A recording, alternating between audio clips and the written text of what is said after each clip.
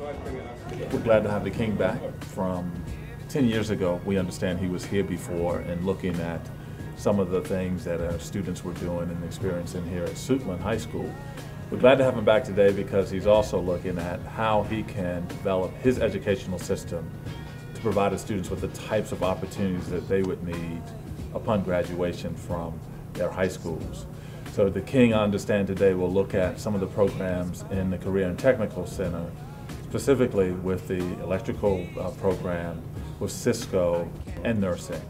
What are you going to look for today while you're touring SUITLAND? Some ideas, you know, just fresh ways of doing things, things that have worked, things which haven't worked. But also, you know, with education, the biggest thing is talent.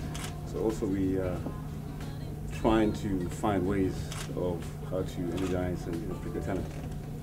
And so in the relationship, we hope to tie all those three things together. For us, I mean, what we're hoping that they'll see here is something that Dr. Hyde and I were talking about, and that is not only having our children college ready, but also job ready, being able to come directly out of high school and with a skill.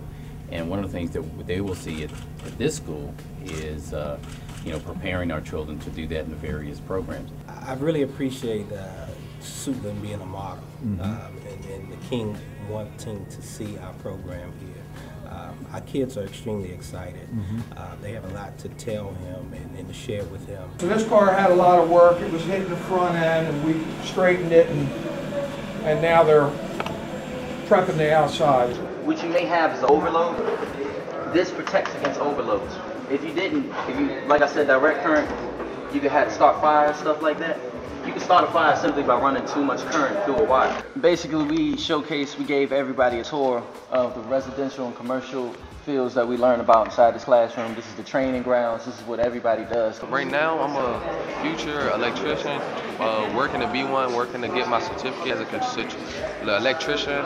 I hope that he sees that SUITLAND has a good electrical program and has great teachers that offer this to you, because I know me personally, I love coming to school every day because I know that my teacher teaches me something that I could better my life with. It was bigger than just knowing about the various fields and technical education.